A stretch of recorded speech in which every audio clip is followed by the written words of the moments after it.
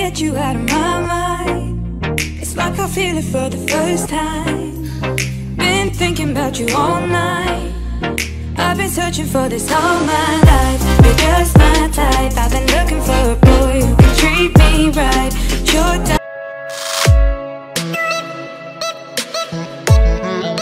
अस्सलाम वालेकुम व्यूअर्स, कैसे हैं आप सब?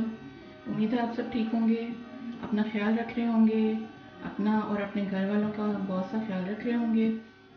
और इस तरह के हालात में, लॉकडाउन की सिचुएशन में कम से कम बाहर निकल रहे होंगे, क्योंकि व्यूअर्स आपको पता है कि ये जो वायरस आया हुआ है, कोरोना वायरस, इसका इलाज सिर्फ एहतियात के अलावा कुछ भी नहीं है। तो बेहतर है कि आप अपने बच्चों की, अपने घर वालों की ज़्यादा से ज़्यादा एहतियात करें और कम से कम बाहर निकलें, अपने घर में रहें, सेफ रहें और अच्छे अच्छे खाने बनाते रहें। चलिए मैं आपको बताती हूँ कि आज मैं क्या बनाने वाली हूँ। आज मैं व्यूअर्स आपसे मटन कढ़ाई की रेसिपी शेयर करने वाली हूँ, जिसके लिए सबसे पहले हमने 1 किलो ले लेना है मटन और उसको हमने रख देना है गलाने के लिए। जी व्यूअर्स, तो सबसे पहले हमने ये करना है कि हमने एक पतीली में 1 किलो मटन को गलने के लिए रख देना है और इसको मैंने इतना आधे से ज़्यादा पानी से भरा है। अब मैं इसमें डालूँगी 2 चम्मच लहसुन, पिसा हुआ लहसुन, और तकरीबन 1 चम्मच मैं इसमें डालूँगी कचरी पाउडर, यानी पपीते का जो पाउडर होता है उसको गलाने के लिए, गोश्त को गलाने के लिए डालेंगे। अब इसको अच्छी तरह हम गलने देंगे और अब हम चलेंगे दूसरे इंग्रेडिएंट्स की तरफ। जी व्यूअर्स, तो हमने मटन को रख दिया है गलने के लिए और आइए मैं आपको बताती हूँ कि बाकी इसमें मैं क्या क्या डालने वाली हूँ। सबसे पहले तो मैं आपको एक किलो मटन जो मैंने गलाने के लिए रखा था वो मैंने इधर गला के उसको निकाल लिया है बाउल में।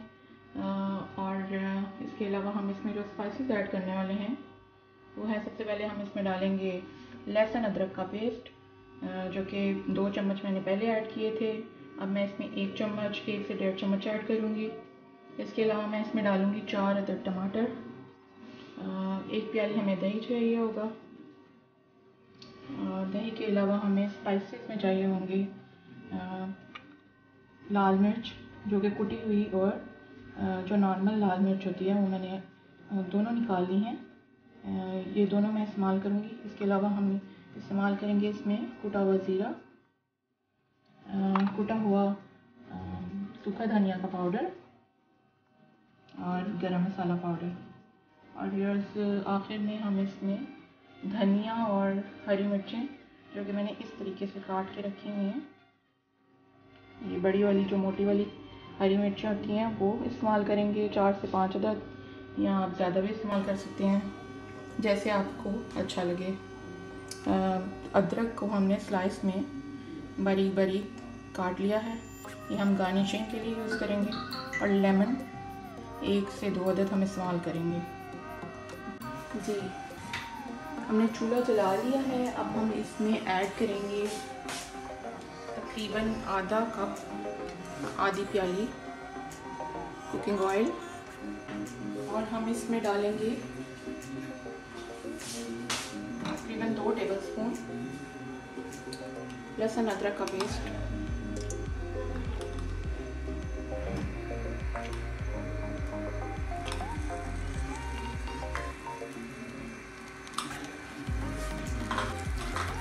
फिर हम इसमें लहसुन का पेस्ट पहले भी इसको मटन को उबालते हुए भी शामिल कर चुके हैं, इसलिए हम इसको तकरीबन 1.5 टेबलस्पून ऐड करेंगे। जी, लहसुन को थोड़ा सा ब्राउन करके हमने इसमें टमाटर शामिल कर देने हैं। इसका मैंने पेस्ट बना के रखा हुआ है ताकि ये ज़रा जल्दी गल जाए। और हमने आंच थोड़ी, फ्लेम थोड़ा तेज़ कर लेना है ताकि टमाटरों को थोड़ा जल्दी पक जाए। टमाटर थोड़े से पकने लगेंगे तो फिर हम इसमें अपने स्पाइसेस ऐड करेंगे। बस क्योंकि मैंने इनको ग्राइंड कर लिया है इसलिए इन्होंने, टमाटरों ने पानी छोड़ा है, ये पानी भी आहिस्ता आहिस्ता खुश्क होगा और थोड़ा ये पकने की तरफ आएंगे तो फिर हम इसमें अपने स्पाइसेस ऐड करेंगे। जी व्यूअर्स, टमाटरों ने पकना शुरू कर दिया है। ये इन पे बबल्स बन रहे हैं और ये देखिए ये थोड़ा थोड़ा तेल छोड़ना शुरू कर दिया है। अब हम इसमें अपने स्पाइसेस ऐड करेंगे। सबसे पहले हम डालेंगे इसमें हल्दी,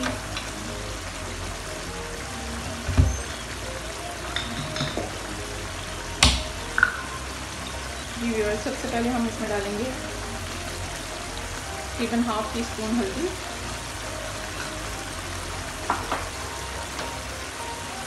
1 टीस्पून लाल मिर्च और व्यूअर्स जो हमने कुटी हुई लाल मिर्च रखी हुई थी वो भी 1 टीस्पून डालेंगे। ये व्यूअर्स कुटी हुई जो लाल मिर्च है जो जायका है, जो टेस्ट है वो बहुत ज़्यादा इन्हेंस होगा। आप देखिएगा कितने मज़े का फ्लेवर बनेगा। 1 चम्मच हम इसमें डालेंगे, 1 टीस्पून हम इसमें डालेंगे ज़ीरा पाउडर और 1 टीस्पून हम इसमें डालेंगे धनिया, सूखा हुआ धनिया जिसको हमने पीस लिया है। और थोड़ा सा हम इसमें ½ टीस्पून गरम मसाला ऐड करेंगे। बाकी हम जब ये पक जाएगा तो फिर ऐड करेंगे। अब हमने इसको पका लेना है अच्छे से।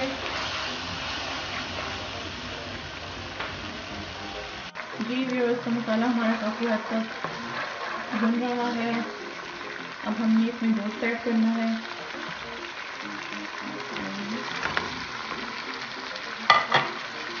जो उबला हुआ जो गला हुआ गोश्त रखा हुआ था तो हम इसमें शामिल कर रहे हैं।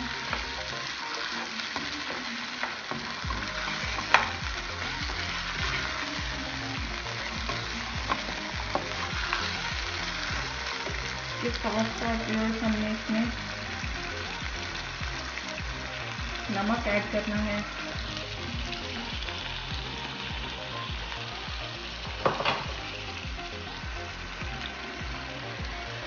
इसमें मैं डालूंगी तकरीबन 1 चम्मच नमक। जी व्यूअर्स, तो नमक हमने डाल दिया था। अब हम इसको अच्छे से मिक्स कर लेंगे।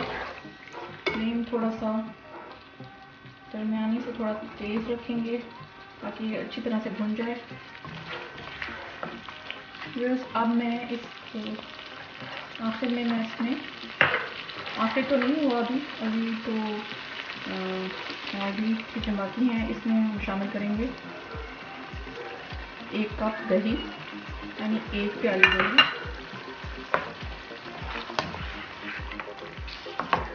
और इसको मिक्स कर लेंगे।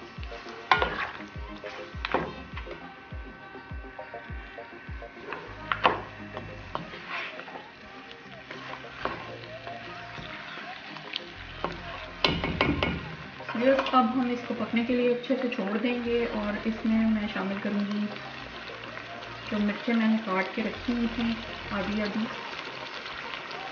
इसमें मैं 2 से 4 मिर्चें आप शामिल कर सकते हैं।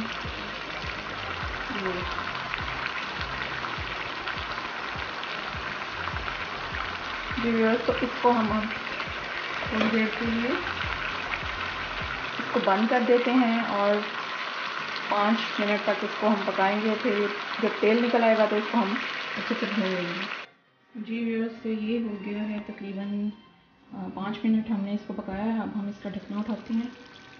ये देखिए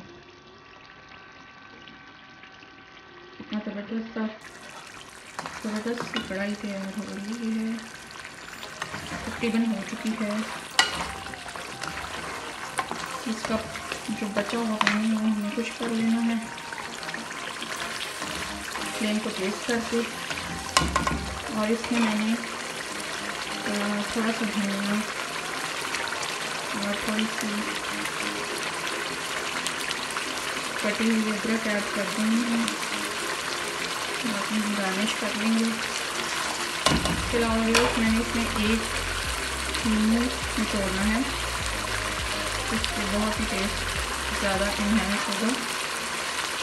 1 या आधा नींबू जैसे भी आपको अच्छा लगे।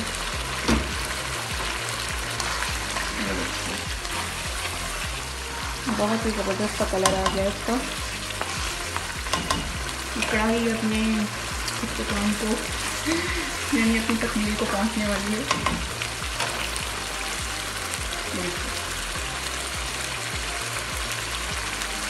जब इसका तेल अलग हो जाएगा और ये पानी खुश्क हो जाएगा तो फिर हम इसको बैटर में सर्व करेंगे। जी तो व्यूअर्स, कढ़ाई हमारी तैयार हो चुकी है। मैंने इसको डिश में डाल दिया है और इसके ऊपर से थोड़ा सा गरम मसाला मैंने ऐड किया था और इसको मैंने धनिए और अदरक से और हरी मिर्चों से गार्निश किया है। ये देखिए ज़बरदस्त कलर। फिर इसको मैंने सर्व किया है हरी चटनी के साथ, जो कि मैंने पुदीने और धनिए को मिला के मिर्चों के साथ बनाई है। ये मैं किसी और वीडियो में आपको इसका तरीका भी बताऊंगी। अगर आपको मेरी वीडियो अच्छी लगी तो ज़रूर शेयर कीजिएगा, अपने दोस्तों से शेयर कीजिएगा और मेरे चैनल को सब्सक्राइब ज़रूर कीजिएगा। मिलते हैं किसी और वीडियो में किसी अच्छी सी रेसिपी के साथ। टिल देन, अल्लाह हाफ़िज़।